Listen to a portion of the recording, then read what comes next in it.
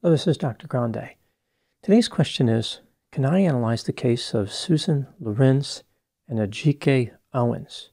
Just a reminder, I'm not diagnosing by this video, only speculating about what could be happening in a situation like this. If you enjoyed this video, please like it, subscribe to my channel, and consider supporting me on Patreon.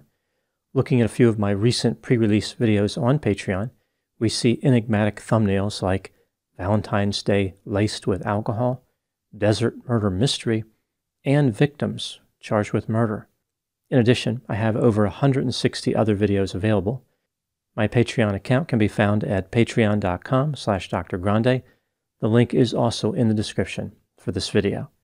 First, I'll look at the background of this case, move to the timeline of the alleged crime, then offer my analysis. In 2023, 58-year-old Susan Louise Lorincz lived in an apartment in Ocala, Florida. She had worked as an insurance agent. One of her neighbors from across the street was a 35-year-old mother of four named Ajike Owens. She went by the name AJ. Since January 2021, the police have been called at least 10 times in relation to disputes between Susan and AJ. Many of the arguments appeared to be about AJ's children. Susan wasn't happy with them playing on a grass field next to her apartment. In February 2022, Susan alleged that AJ came to her apartment and confronted her about an argument that Susan had with AJ's children.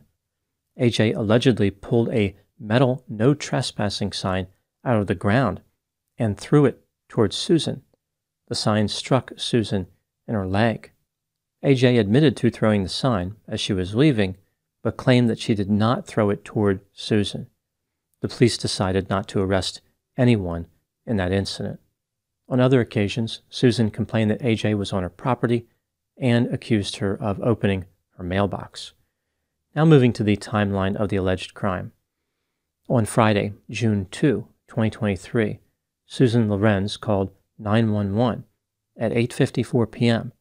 to file a trespassing complaint against two of AJ's sons. Susan claimed that the children were playing on her property. She was on the phone with the operator until 8:59 p.m., so it was a 5-minute call. 2 minutes later, at 9:01 p.m., the police started receiving calls from people who heard a gunshot in the neighborhood.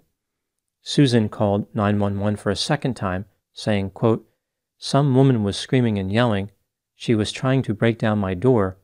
I didn't know what to do. I grabbed my gun and I shot her," unquote. The police responded to Susan's apartment and found that AJ had been shot once. She was transported to the hospital and pronounced dead at 9:36 p.m. Here is what Susan told the police during an interview. Susan had been having issues with 3 of AJ's sons for 2 years due to their lack of respect for her peace and privacy. The children were always playing on a grass field outside her apartment. Susan told the boys that they were trespassing, but they allegedly threatened to kill her. To protect herself from the boys' mother, AJ, Susan purchased a Remington .380 semi-automatic pistol. I believe it was a Remington RM.380. The affidavit said M.380, but Remington doesn't have an M.380. They only have an RM.380. This purchase was made about a year before the shooting. On the night of Friday, June 2, Susan again complained about AJ's sons playing on the grass field near her apartment. This time she was complaining about 2 children, a 12-year-old and a 10-year-old. Susan said that she threw a set of roller skates into the field and told one of the boys to go fetch them. She maintained that she did not throw the roller skates at any person. She just threw them in the yard because the children had left items near her apartment. The boys left to tell their mother AJ what happened. Susan claimed that AJ approached her apartment and banged on her door as hard as she could, but AJ did not try the door handle. As AJ was banging on the door, she yelled, quote, "You don't talk to my sons. I'm going to blank kill you," unquote. This banging and yelling behavior went on for between 2 and 5 minutes. Fearing for her safety, Susan retrieved her Remington .380. She panicked and fired 1 round through her front door. When she fired the pistol, she was thinking, quote, "Go away, get out of the situation, just go away already," unquote. Susan claimed that she felt as though she was in mortal danger. The round from Susan's pistol struck Ajike and killed her. When this interview was over, the police talked to neighbors and witnesses. Here's what investigators learned.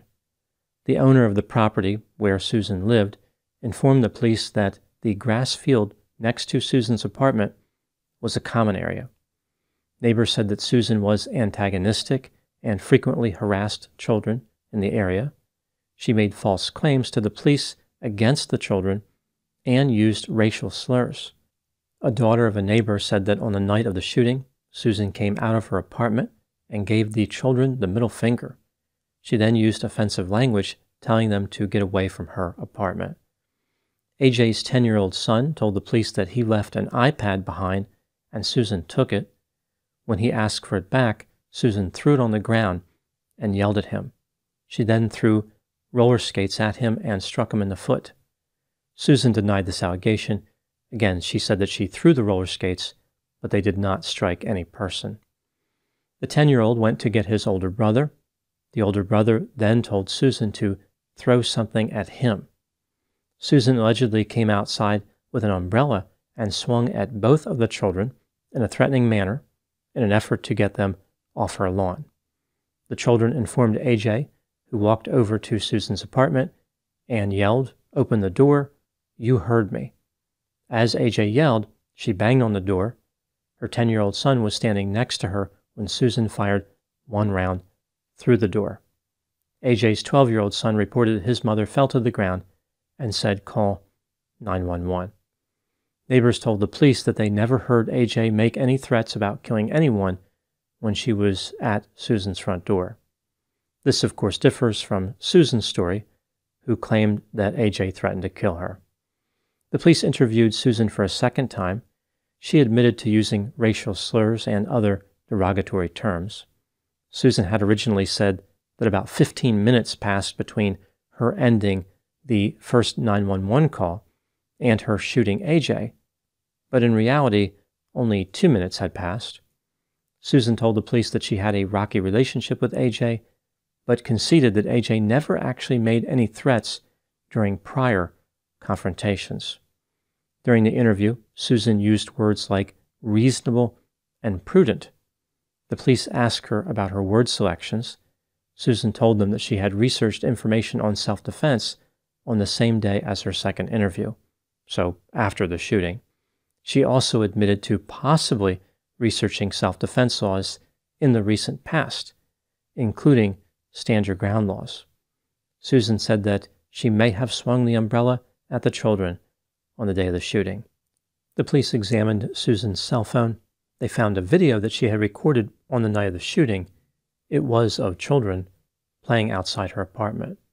When the police attempted to arrest Susan, she told them, "Kill me," and refused to stand up.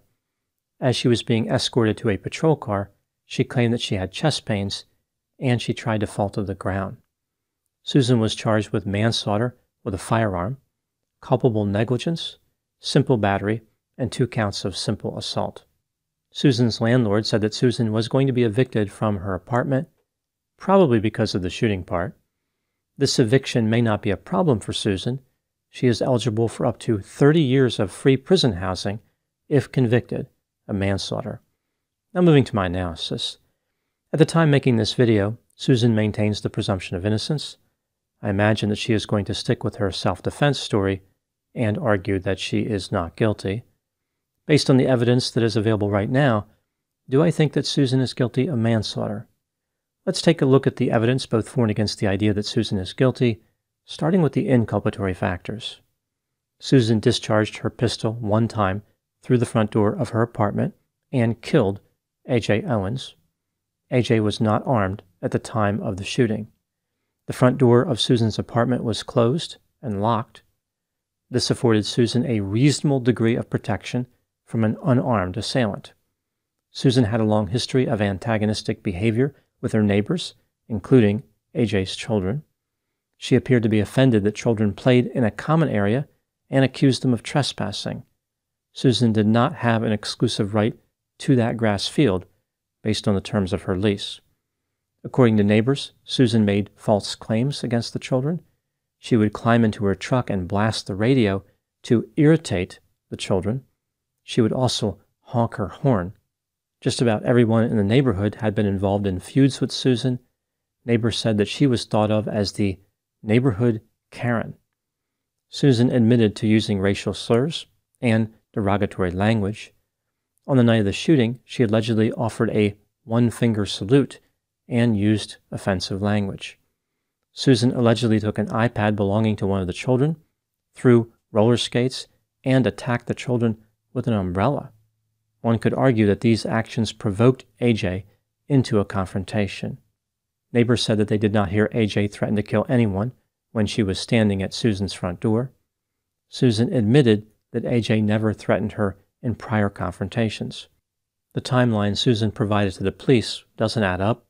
She claimed that there were 15 minutes between her first 911 call ending and the shooting, but it was more like 2 minutes. Susan may have recently familiarized herself with self-defense laws. Perhaps Susan provoked Ajike with the intent of killing her. Moving to the exculpatory factors, Susan had no criminal record and legally owned the firearm. According to Susan, Ajike threatened to kill her. Even though other witnesses did not hear any threat, they did hear Ajike banging on the door and demanding that Susan open the door.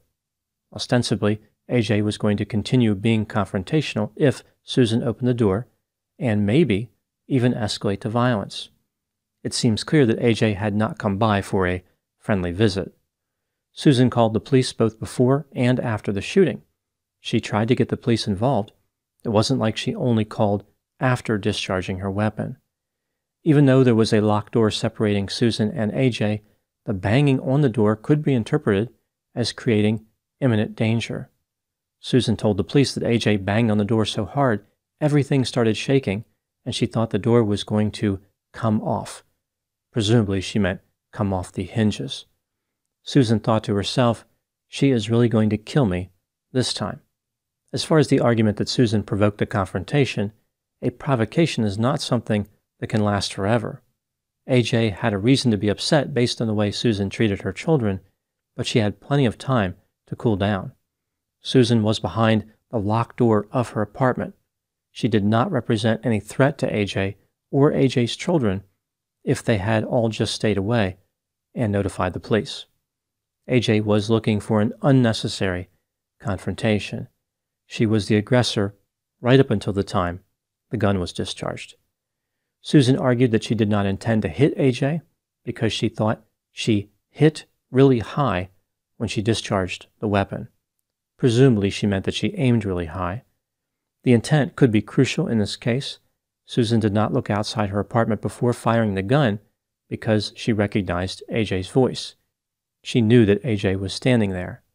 The chances that a single bullet fired in this way would strike and kill the person on the other side of the door are not necessarily high, especially considering how quickly Ajike received medical attention. The bullet would lose a lot of energy passing through the door, and a .380 is not a particularly powerful round to start with. It generates less muzzle energy than a .38 Special, which is a cartridge that has been largely abandoned by law enforcement due to low stopping power. It is possible that Susan was only trying to frighten Ajike and was just extremely unlucky with the shot placement. When considering all the evidence that is available right now, do I think that Susan was guilty of manslaughter? Yes, I believe she was guilty beyond a reasonable doubt. Ajike had not crossed the threshold of the apartment and had no weapon. She was not a threat at the moment when Susan fired the pistol. I can certainly understand why Susan armed herself under those conditions, but it was not reasonable to use deadly force. Moving to the last question, what do I think happened in this case? This is just a theory, my opinion. I think that Susan was a neighborhood bully who was always looking for trouble. She did not want to be disturbed in any way and was tired of children playing near her apartment. On the day of the shooting, Susan provoked Ajike, but did not intend on having a lethal confrontation. When Ajike banged on the door demanding that Susan open it, Susan became angry and saw an opportunity to eliminate a longtime rival. Looking at her front door, she visualized where AJ would probably be standing on the other side and fired one shot through the door in a spot that would align with AJ's position. Now moving to my final thoughts. It would appear as though Susan's low frustration tolerance is going to lead to an extended prison vacation. She may find that her fellow inmates do not appreciate her commitment to a peaceful and noise-free environment. Susan may have thought that a noisy neighborhood was bad, but her apartment will seem like a tranquil countryside cabin compared to a prison cell. The good news for Susan is that prison officials share her enthusiasm against trespassing. Those are my thoughts in the case of Susan Lorincz and Ajike Owens. Please put any opinions and thoughts in the comment section. They always generate an interesting dialogue. As always, I hope you found my analysis of this topic to be informative. Thanks for watching.